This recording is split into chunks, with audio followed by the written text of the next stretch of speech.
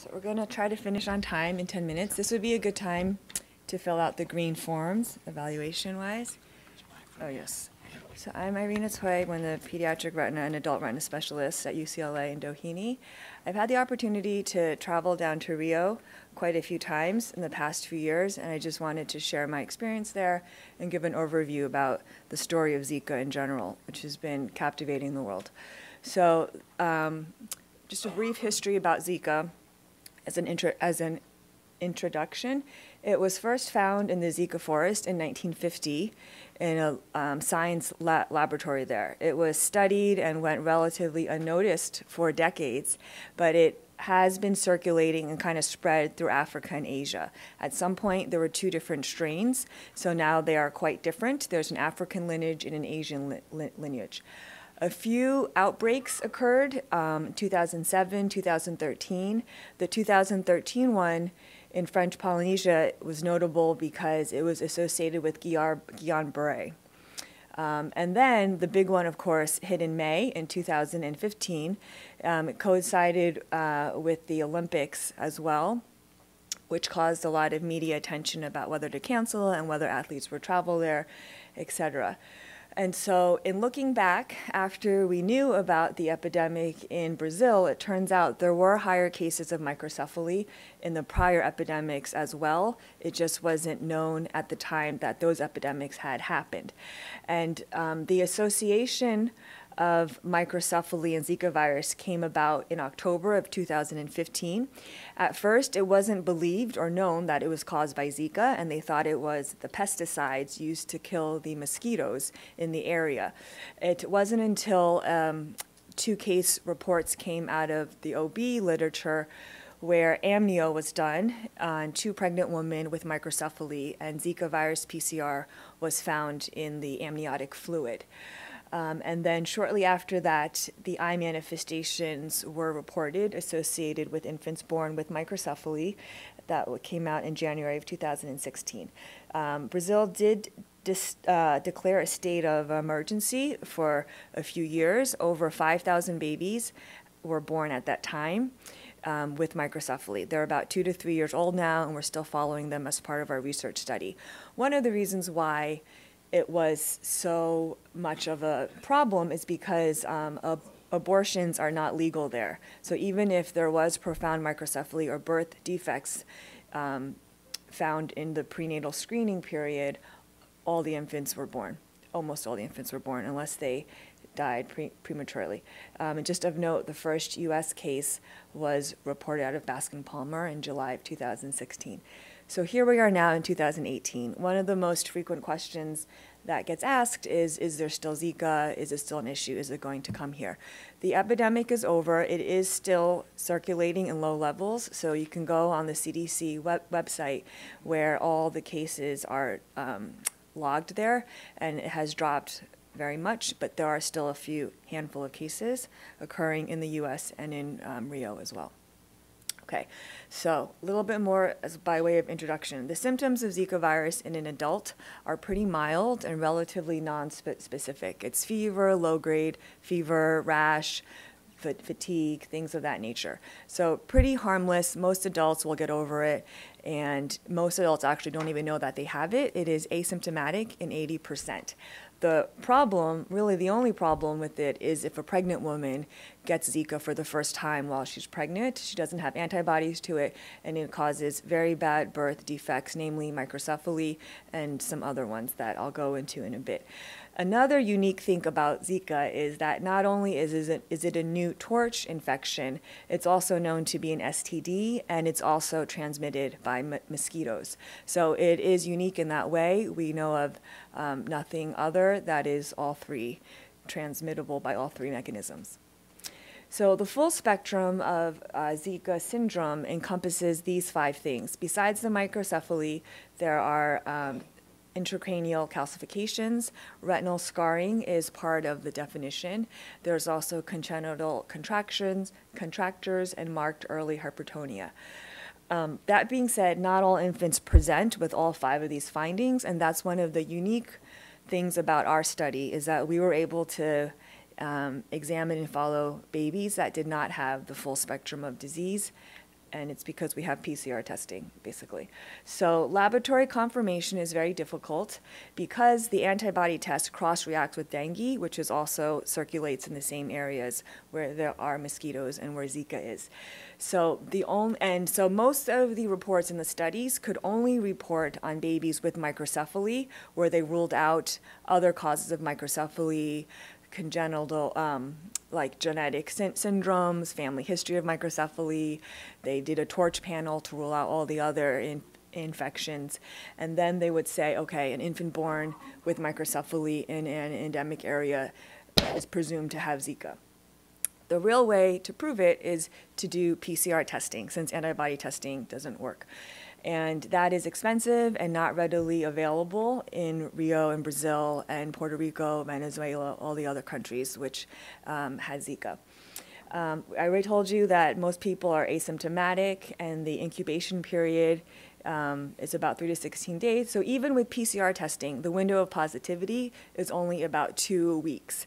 PCR testing is helpful, but also does not capture all cases of Zika-related infection. So how did the collaboration between UCLA and Institute Ferdinand Figueira in Rio start? It started because of Brazilian contacts. One of the infectious disease doctors at UCLA, she was born and raised and went to medical school in Rio, and so she still had a lot of medical school friends there. And at one of the infectious disease meetings, during the time that Zika was occurring, I feel like interest of time, it's not that interesting. Basically, there were 2 doctors from Rio that they knew each other. But one interesting thing is that the doctor that she met there, she had an IRB studying dengue in pregnant women for over a 10-year period. So it was very easy and fast to modify the IRB and start to collect prospective specimens on women who were pregnant with symptoms of Zika.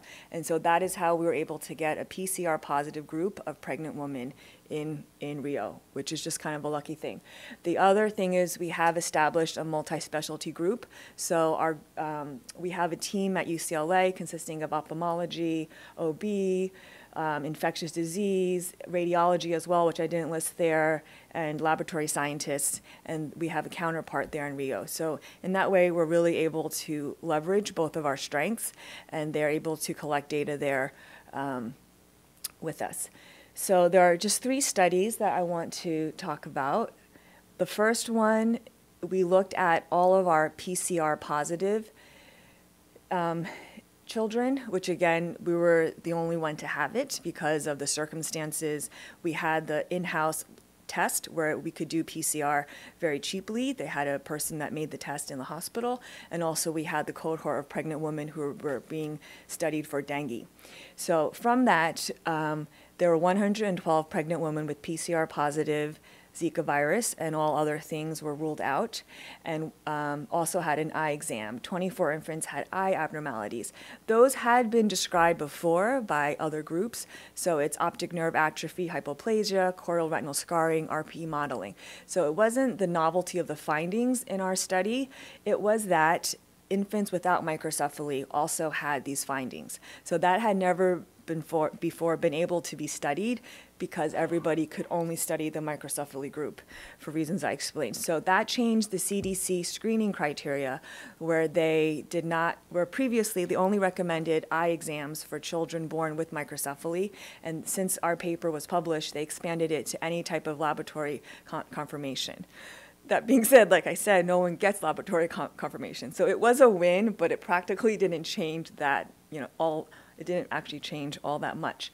So then our next paper was recently accepted in pediatrics, and this one we expanded it not only to our PCR positive children, but also the ones that either tested negative or they weren't tested.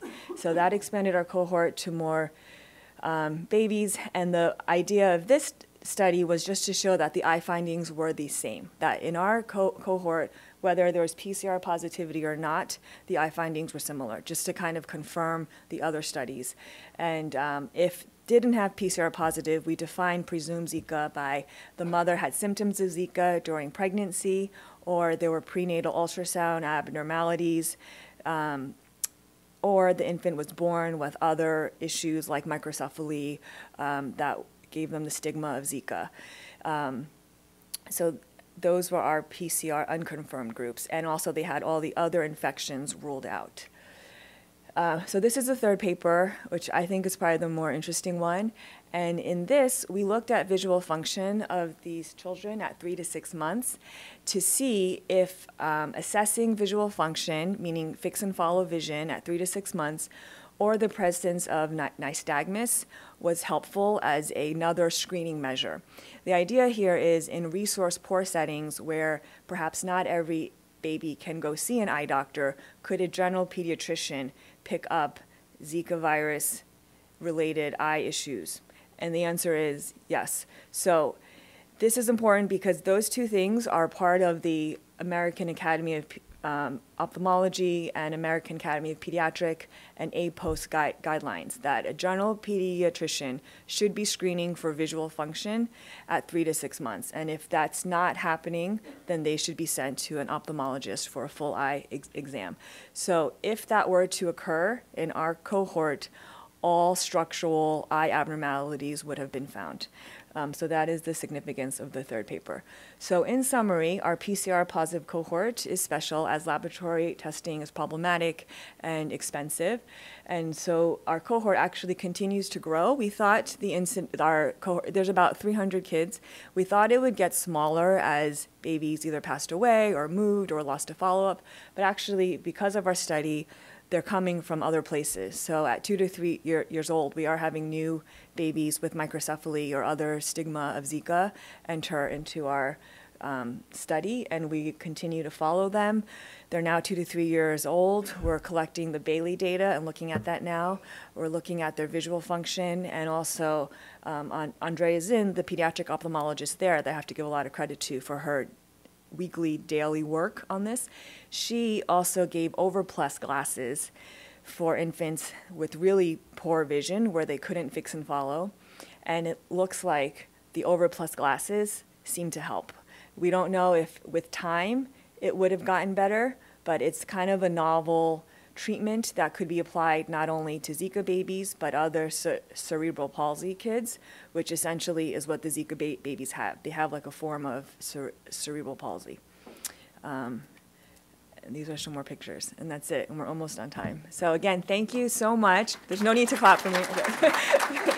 So thank you very much, everyone, for coming to our first pediatric ophthalmology course. Yes? I have a question.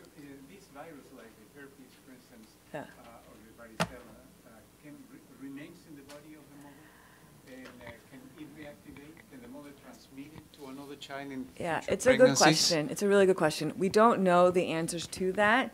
It's presumed that it is primary infection, that it has to be that. But we actually don't know that if subsequent kids, whether the mother gets a reactivation or such, we don't know. It's one of the questions that the OBs are looking at. There haven't been a lot of pregnancies since, and also, you know, it devastates the families. To have a baby with Zika, it's a resource thing, both financially, socially. So I don't know that a lot of them are actively trying to have more kids. So I don't know the answer. It's a very good question. Nice talking to you. You're following these children longitudinally, but that looks like a stable, quiet scar on the retina. Do you expect any ongoing changes from the virus?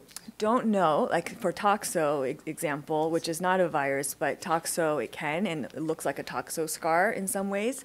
But so far, no. They've been following them every 3 months, and there has been no reactivation. But I think our interest is also in correlating the neurological outcomes with visual function. And also, I think giving attention to what they call invisibles, and that people don't really care about children born with severe birth defects or disabilities. And the belief is that with therapy and early intervention, it could really make a difference. And they have tried to institute those things early on to show that these babies can grow up to have some quality of life and be of use to their families, if not society as a whole. Okay, thank you again, everyone, for coming.